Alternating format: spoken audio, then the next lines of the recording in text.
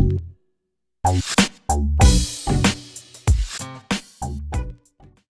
this video, we are going to discuss about the class-based views. Before that, we need to create some data, as we know that we don't have much records to be inserted here. So what I'm planning to do now, I'm going to create another model called product category, which is the foreign key to this product. So already I prepared the class here and stuff. I don't want to waste your time to be written this.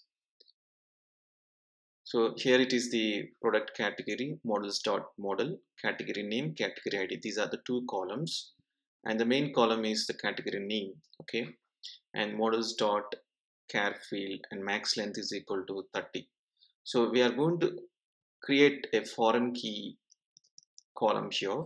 Say that category underscore name and models dot and foreign key. Then we can add here the details. Okay, so on delete is equal to, okay, the cascade on delete is equal to models dot cascade, right? So we can add, but before that we need to add some details here, right? We need to add the field name. So what is the field name which we can give here? Product category. This is the foreign key, right? So we can give, and any other informations we can add. I am just going with, you can add relative name if you want to add relative name also, and so I'm just adding the relative name. Related name is equal to something like product category. So same name I'm just giving. If you want to change it, you can change it also. I'm going to execute the make migrations and migrate commands.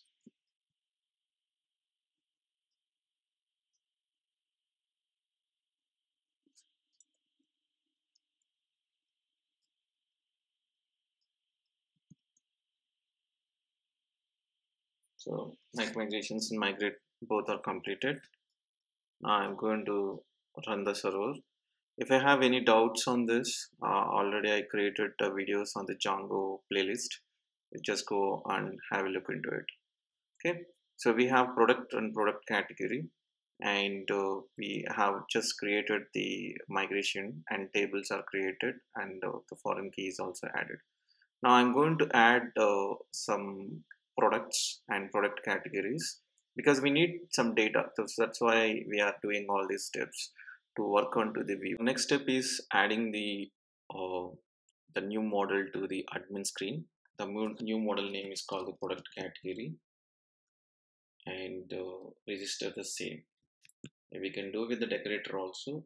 I'm just using the admin.site.register and product category. Okay, this is done. Now you see that I added one string overridden method because otherwise we will see that different text into the admin screen. So let me show you that I already added the some data here, like product categories and products. The products I added, and you see that there are some products which I added. Before that I added the categories, the charger, speaker, headphones, mobile phones and all. And because we need some data to explore with respect to the views and everything, right? That's why I added. I've created the model, and we migrated, and after that we added the data. Now we are going to create a view. This is the class-based view to get the data from the database. So for what, how we deal with this, we use the function-based views. These are nothing but API views. Now I'm going to create a class. It is a class-based view which I'm going to create. Say that class product, or like we can say list products. This I'm just giving into the uppercase letter, list products, and we need to use the class name called. We have to inherit the superclass. Okay, so what is the class name? So basically this is there in the REST framework dot views, and import the view name is like API view. Okay, this API view which we are going to use it into the a superclass position here, right? Now once we added this, so this is like class based view, we don't need to any decorators here. So when you're using the function based API views, we need a API view decorator, but here we don't need, but we need existing class called API view. So what is the next step which we are going to do it? So when you are going to work on this class based views, we need to specify the very simple, there is a get and post method. So let me create a function here called get, which is the instance method for this class. So this instance method is always the first parameter is the self, and the next parameter is the request. Okay, now so what we can do, right, we need to get the data. So already we have the product dot objects dot all, this query which I'm going to take. Okay, this means that we are already having the products data which we are getting through. See, we are doing very simple here. This view is trying to retrieve all the data from the table, right? And that data we are serializing it.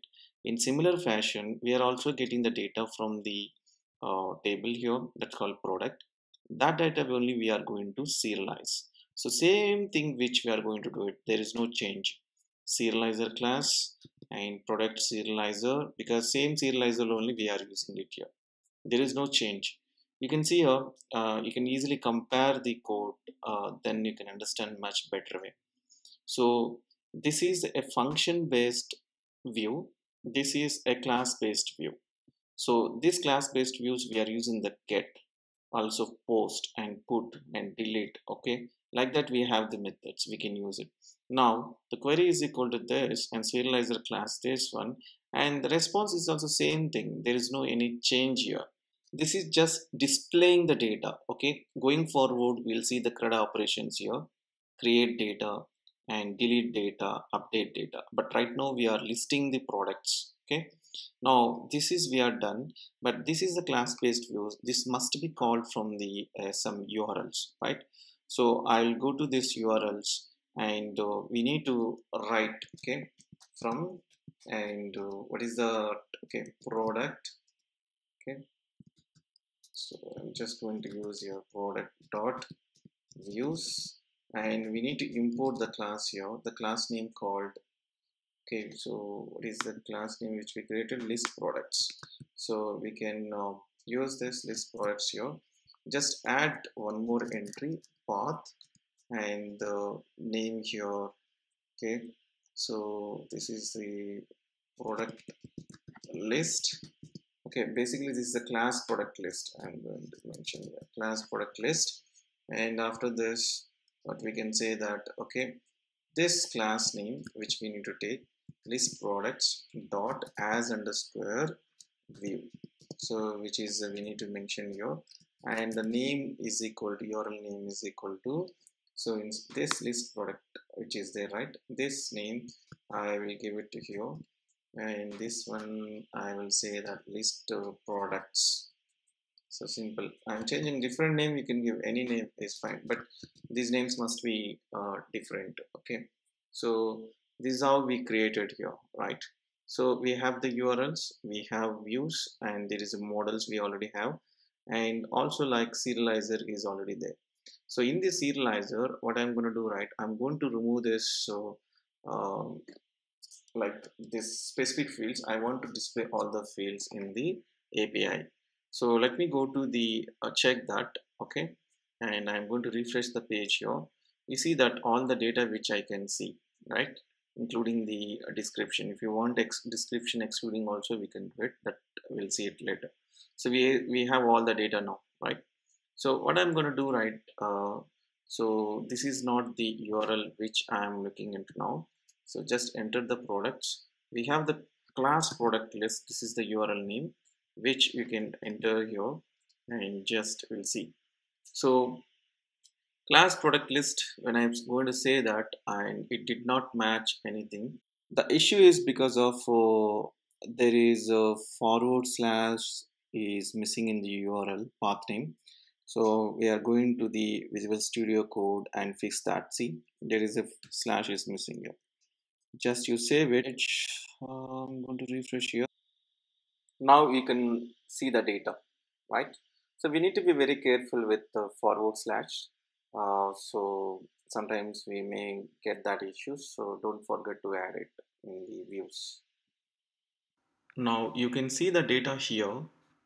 All the list of products are there, but I don't want to print all the products. I want to print a specific product information here. Then how we can do it? This is a list of products, right? If I go to the programming and you see that this is a list of products, we are calling all function. So that means that all the products we are displaying. I want to specific product should be displayed from the URL. So how we can do it? I'm going to create a new view called class, and we can say that detailed, okay, or we can say like this, product detailed view, and of course this is also inherit the API view, and you just enter. I'm going to take the same uh, function here, that is called get and self request and everything, but you just you want very specific thing, right? So I'm going to pass something called product ID, or you can say that PID. So instead of all function, I will use the filter function here, and the PID, it should uh, check the condition from the database. What is the column name here? The product underscore ID. You can go to the views. You specify here the product underscore ID, which should match with this PID or not. And let's go to the URLs, and we need to specify here the name. So I'm going to enter here list products and the name. Okay, so just enter. It is the detail, right? What is the name which I given? Let me check. Yeah, product detail. So I want to check this product detail view. This product detail view only which I'm gonna take here. So adding the new entry path, and this is the class detailed view, detailed product. Okay, we can say something like this. So let me put everything in the lower cases. I don't want to make it like this. Yeah, class detailed product, and of course forward slash, and the next parameter is your, so product details view dot as view. This is a function, and we can take name is equal to, then this is a detailed product. Okay, so which I added. This is done.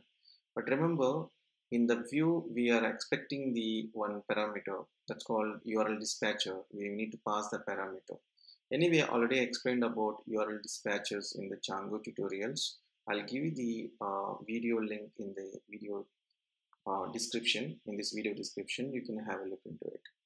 So now what I'm going to do, right, I'm going to pass this PID. So the parameters we need to URL dispatchers parameters we need to mention like this: int colon, and this is the PID. So if it is a string str colon PID, UID colon, and respective names we need to provide like this. So what I'm going to do, right, this is done, right? So I'm going to verify this is working or not. Let me go back to this. Okay, I don't want to be in the class product list. You just enter. We created the class detailed product here, and you specify it. And after that, you don't know what to enter. If I enter one, you don't see anything.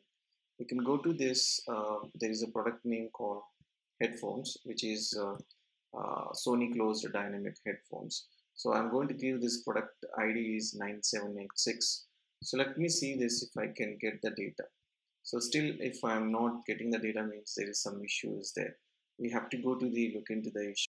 The issue is because of I added actually this int PID here. That's something mistake which I did. should be added here in the detail. Okay, because this function only it is expecting, right? This function only we need to pass the like PID. So anyway, so I'm going back to this web page and enter, and you see that there is no init data. So what went wrong here? So I entered the 8786 and there is no data. Again, there is some issue. We are using the PID check. Let me go back to the URLs. We are passing the PID. Okay, maybe that data which is an empty. So let me go back to check another ID. Okay, just click on the products, go to the Apple, and you give this time as a 234, and we'll validate now. Okay, so now I'm going to enter here, and you see that there is a 2345 data which is there, and we'll see that why the previous issue we got.